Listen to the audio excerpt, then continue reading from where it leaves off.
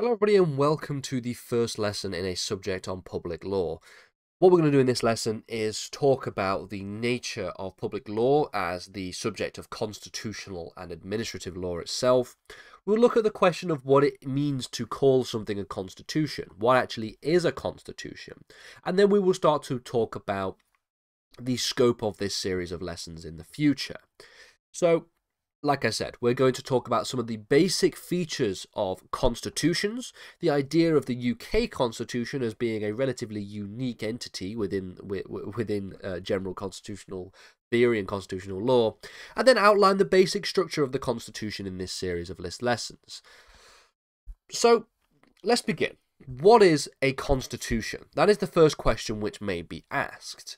And ultimately, the question, simply put, is that a constitution is, in brackets, often, some document which outlines the procedural and structural components of some kind of entity.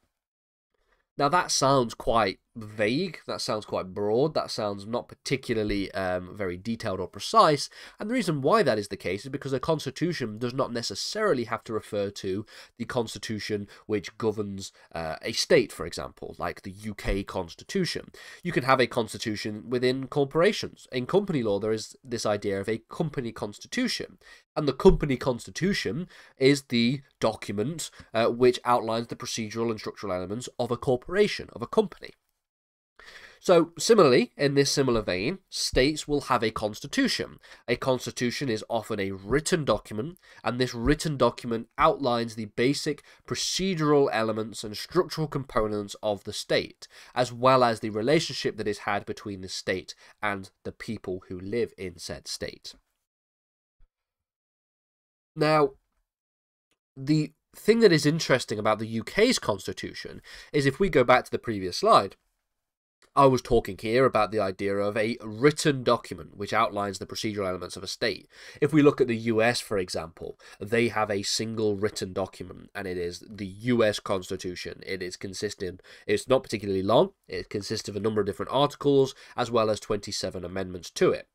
Now, that same kind of structure, that same kind of document that we have in the US is not the same as what we have in the United Kingdom. Because in the United Kingdom, we do not have a single constitution which is written down in one place. And so as a result of that, we bring us to our first distinction between different kinds of constitutions. And this is a distinction between the codified versus the uncodified constitution. Now, a codified constitution is a constitution which is written down entirely in one place. Again, I refer back to the US Constitution. It is a single document. It has a number of different articles and a number of different amendments. You can buy a copy of the US Constitution, or you can find a copy of the US Constitution online, and it looks like a document. It is a constitutional document. And so as a result of which, we call that constitution a codified constitution. On the other hand, an uncodified constitution is one which is not written down in one place. And so some people make the mistake of suggesting that the UK constitution, because that it is uncodified, it means that we say that it is unwritten. Now, this is not actually true, and the reason why is because plenty of the UK Constitution is written. It is written down. You can find it on a piece of paper. When we look at the sources of the UK Constitution, we will note that the sources of the UK Constitution include things like parliamentary statutes, which are of course written down, or the common law, which is of course also written down. The idea here is that it is uncodified, not because it is unwritten, but because it is not written down in one place. You can't hold in your hand the UK Constitution as a single, unified, complete document. You can't do that because the UK Constitution is represented and spread across various different sources and various different historical sources, various different types of sources throughout the entire UK. And so to have the UK Constitution all in one place, you would need quite a large library in order to do so. So that's why we say that the UK Constitution is uncodified rather than unwritten.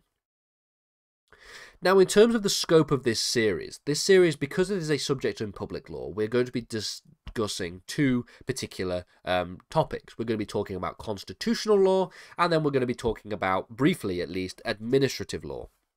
So that is why we're going to divide this series of lessons into two. We're going to talk about constitutional law first, and then we'll talk about the process of administrative law second. This is not going to be a series of lessons dedicated entirely to an in-depth understanding of administrative law. That is a series of lessons in and of itself. But in order to understand public law, we'll have to talk a little bit about the way in which administrative law relates to the public law environment.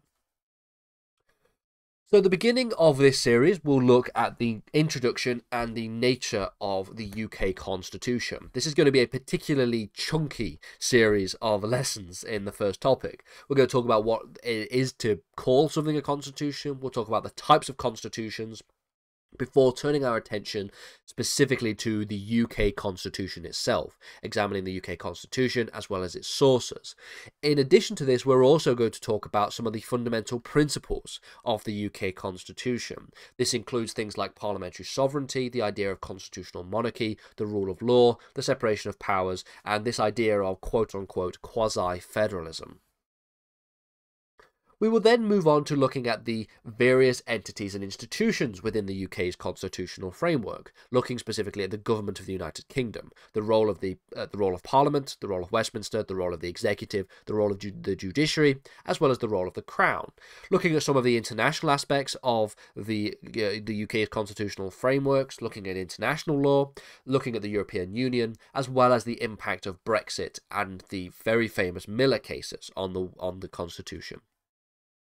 And then after that, we'll move on to talking about administrative law, beginning with the grounds for judicial review and the subject of administrative law, looking at what judicial review is, looking at the concept of illegality and ultra vires when it comes to the grounds for judicial review, irrationality, procedural impropriety, and then finally talking about the idea of remedies and administrative justice, the procedure of judicial review, limitations, role of tribunal, the ombudsman, inquiries and regulation.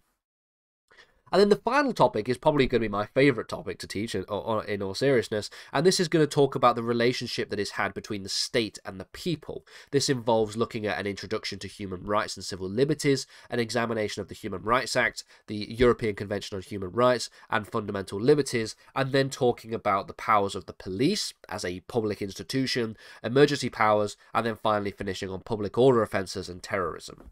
All of those things are going to be covered in this series of lessons.